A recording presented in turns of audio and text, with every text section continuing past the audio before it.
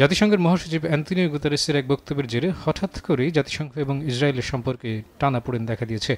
24 October জাতিসংঘের নিরাপত্তা পরিষদের এক বৈঠকে গুতেরেস বলেন, কোনো কারণ ছাড়াই যে ইসরায়েলের উপর হামাস হামলা করেছে বিষয়টি তাও নয়। তিনি বলেছেন, গত 56 বছর ধরে ফিলিস্তিনিদের উপর ইসরায়েলের যে দমনপীড়ন চলছে, ফিলিস্তিনের চোখের সামনে তাদের জমি জোরপূর্বক দখল করছে ইহুদিরা, তাদের অর্থনীতি এবং বসতভিটাও ধ্বংস করে দিয়েছে। এসব ঘটনার বহিঃপ্রকাশ 7 অক্টোবরের হামাসের হামলা।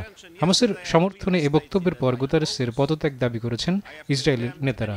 জাতিসংঘের মহাসচিবের এমন বক্তব্যের পর ইসরায়েলের সবথেকে বড় মিত্র যুক্তরাষ্ট্র ফিলিস্তিন ইসরায়েল সংকট সমাধানে নিজেদের অবস্থান জানিয়েছে। মার্কিন প্রেসিডেন্ট জো বাইডেন বলেছেন, 1947 সালে জাতিসংঘের পরিকল্পনা অনুযায়ী ফিলিস্তিন এবং ইসরায়েল রাষ্ট্রের স্বাধীনতা নিশ্চিত করা গেলেই কেবল মধ্যপ্রাচ্যের কয়েক যুগ ধরে চলা সংকটের সমাধান সম্ভব। ইসরায়েলের প্রতি যুক্তরাষ্ট্রের সমর্থন থাকলেও সমালোচনাও ছিল।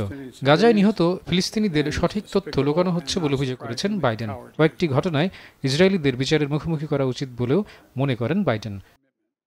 There's no going back to the status quo as it stood on October the 6th. 6 অক্টোবরের অবস্থায় এখন আর ফেরা সম্ভব নয়। It also means that when this crisis is over, there has to be a vision of what comes next. And in our view, it has to be a two-state solution. আমার মনে হয় ফিলিস্তিন ইসরায়েল দুই রাষ্ট্রের স্বাধীনতার বিকল্প নেই। আরেকটি বিষয় উদ্বেগজনক, তা হচ্ছে পশ্চিম তীরে ইসরায়েল জোরপূর্বক বসতি স্থাপন করছে, নিরীহ ফিলিস্তিনিদের উপর হামলাও করছে। এসব ঘটনার সঙ্গে জড়িতদের অবশ্যই বিচারের আওতায় আনতে হবে। I continue to be alarmed about extremist settlers attacking Palestinians in the West Bank. That pouring gasoline on fire is what it's like. This was a deal. The deal was made, and they're attacking Palestinians in places that they're entitled to be. And it has to stop. They have to be held accountable. ইসরায়েলের অধিকার আছে যে তারা তাদের বিরুদ্ধে যে কোনো হত্যাযজ্ঞের কঠোর জবাব দেবে।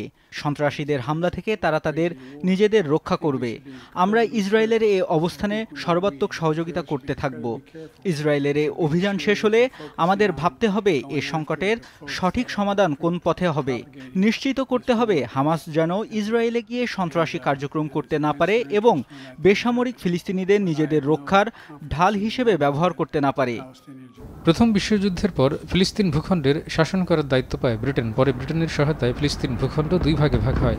একসময় পুরো ভূখণ্ডে অল্প সংখ্যক ইহুদির অবস্থান থাকলেও এখন পুরো ভূখণ্ডের অধিকাংশ এলাকাতেই ইহুদিদের অবস্থান। 365 বর্গ কিলোমিটার আয়তনের গাজা এবং 5655 বর্গ কিলোমিটার আয়তনের পশ্চিম তীর নিয়ে বর্তমানের স্বায়ত্তশাসিত ফিলিস্তিন কর্তৃপক্ষের অবস্থান।